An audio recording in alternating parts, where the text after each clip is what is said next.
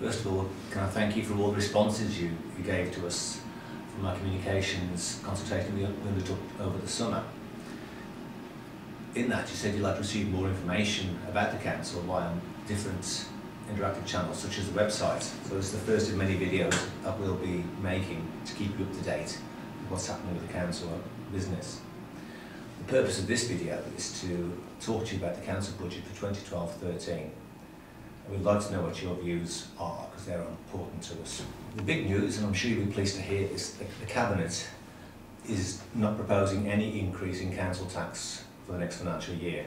We all know you're feeling the pinch, and we want to do our part to help you through these difficult times. So basically there'll be no increase in them if our plans go ahead on the current level that you are paying to Cannock Chase Council. I'm sure you'll be pleased to hear this. Now let's tell you a little bit more about how we're going to achieve it. The previous budget was set in February 2011 and was based on a 2-year central government settlement for the period 2011-12 and 2012-13. This budget involved various savings which could be achieved from sharing some of our services with Staffordshire Council and also the outsourcing of our leisure and cultural services to Wigan Leisure Trust.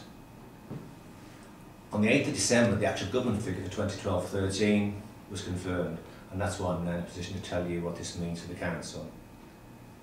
The way local authorities are funded in the future is due to change. This is due to various schemes such as business rate and the new homes bonus. But the main elements of this year's budget is that we're not intending to reduce any levels of the council services, so I'm sure you'll be pleased to hear that.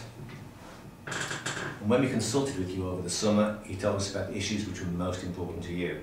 These included improving our parks and open spaces and the living environment, improving our local economy, and also improving the effectiveness of our communication with the residents. That's just to name but a few. With this in mind, I'd like to go through our proposals. You told us you wanted us to facilitate economic growth through job creation. So we've listened, and one way we could do this would be to increase opportunities for investment in new jobs and business growth within our district by working with business-led partnerships with Birmingham, Solihull and Staffordshire. This would cost us about £35,000 a year.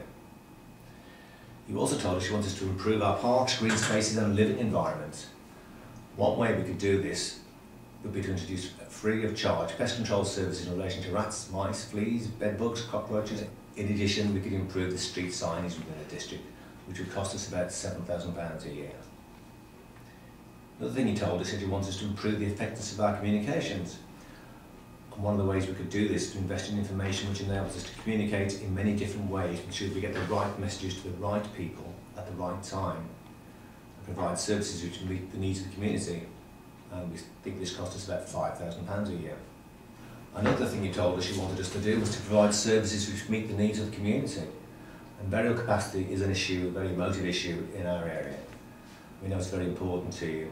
One way you could meet this need would be to increase burial capacity at Stargop Cemetery in Rugeley. That would cost us about £45,000. Cemetery and burial fees are very emotive subjects, and in the current times we don't want to add to any further pressures. Therefore, we will not be implementing any of the planned increases in cemetery fees. This means fees will stay at the same levels they were in 2011-12. And we'd like to know what your thoughts are on these options. And we'd still like to know if there are any other options you'd like us to consider. We're here to serve the people of Cannock Chase, and we need to know this information to make sure we deliver those things that are of most importance to you. Last night the Cabinet determined the budget in which we'll be consulting with you. There are lots of ways in which you can get involved. It may be you prefer to complete the online survey, which can be found on the main council website. Maybe you prefer face-to-face contact with a member of staff.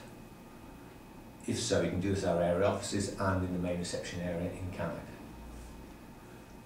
We'll also be attending a wide range of community events across the district, including Rugeley Library on the 22nd of December between 10:30 AM and 12 noon, the Prince of Wales Theatre in Cannock on the 29th of December, and a full list can be found on the main council website.